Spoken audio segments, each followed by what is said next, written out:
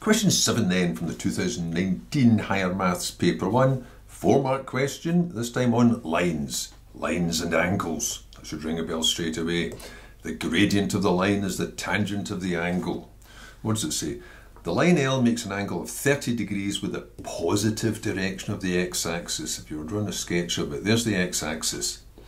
This line makes an angle of 30 degrees with it, so this line comes through like that, where this angle is 30 degrees. That means you can get its gradient. And once you know its gradient, you can get the gradient of the perpendicular line and put it through that point. So the first step would be this. What's the gradient of that line? It'll be the tangent of the angle. Now that's one you're meant to know. You should have learnt that one.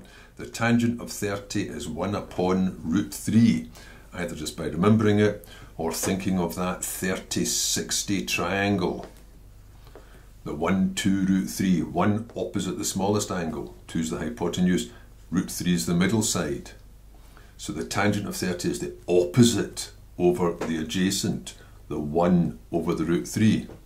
So straight away then, if that's the gradient of this line and you want the perpendicular line will be the negative of the reciprocal, the negative just of root 3.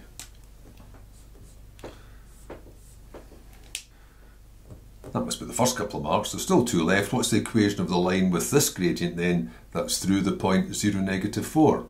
Well, you could go in with y minus b is mx minus a. If you didn't realise that the point 0, negative 4 is on the y-axis, so you can just go in with y equals mx plus c. Makes no difference in the end. It's a matter of seconds in between them. So y is going to equal, the gradient is negative root 3x, and c, it cuts the y-axis at minus 4. That was quite short and sweet for 4 marks.